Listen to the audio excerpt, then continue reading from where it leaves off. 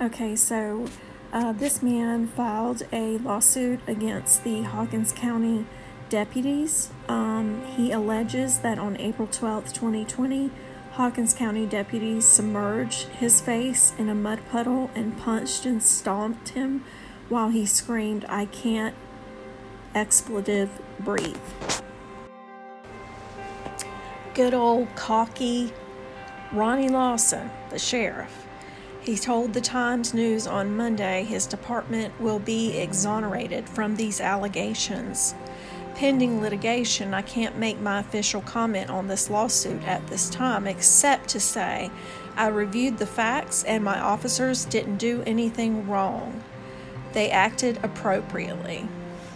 So then it says, in the late hours of April 11th, 12th, 2020, Greenville police attempted a suspected DUI traffic stop. He said that he did not stop, but he never exceeded 65 miles per hour. He said he mostly continued on at 50 miles an hour. The lawsuit further alleges, with his face submerged in a muddy puddle, multiple officers pounced onto him. While one officer repeatedly stomped the back of his neck, another officer delivered numerous punches to his face. Shipley states in the lawsuit he acquired deputy body camera video recordings of the incident, and according to the lawsuit, after Barnett exclaimed he can't breathe, a voice identified as Hawkins County Sheriff's Office Deputy Michael Martin is heard saying, "Are you trying to get your ass beat? I'm going to whoop your ass. That's what you get when you run from the police, dumbass." So good old Ronnie says he's going to, they're going to be exonerated from this case where they beat this man at a traffic stop. And he sounds like he feels pretty confident that they're going to be fine. I wonder why. I wonder, could there be people related to him or in on something with him that would allow him to just be bulletproof like that and not face a lawsuit? So I'm going to keep an eye on that one. That's pretty slimy if you ask me. This man right here is Bill Creasy. He is the constable for Hawkins County. A constable is very similar to a police officer. They can, in some cases, depending on the area, do traffic stops and arrest people. They serve papers and do other things similar to that. I put some up here on the screen for you to see.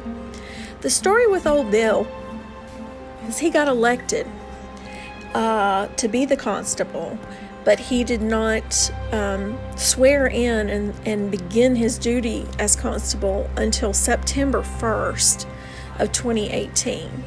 On August 15th, Bill decided to pull somebody over in his neighborhood and arrest them. And he did this before he was actually sworn in. So he was forced to resign, because resigning would mean that Bill's sentence would be much less. So he resigned. Well, the next election came up, and the people in the Hawkins County Sheriff's Office decided Bill needed to be able to come back and do his job as constable.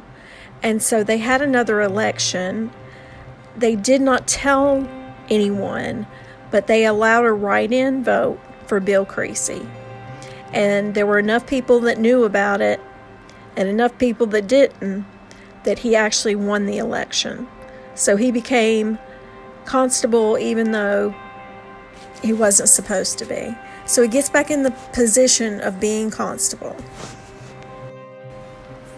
But he gets arrested again in 2019 because he was taking meth from the people he would pull over and seize it from, and he would keep it.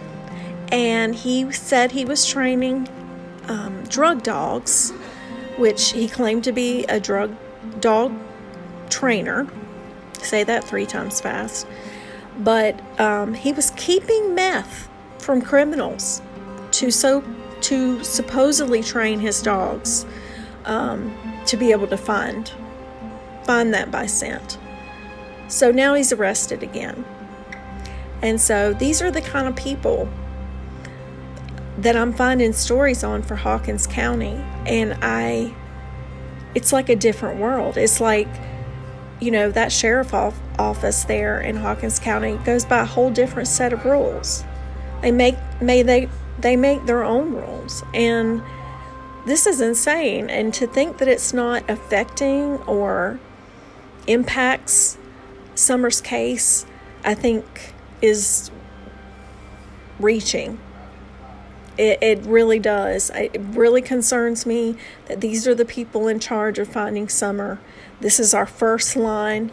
They get assisted by TBI, and FBI is there only if they ask for their help.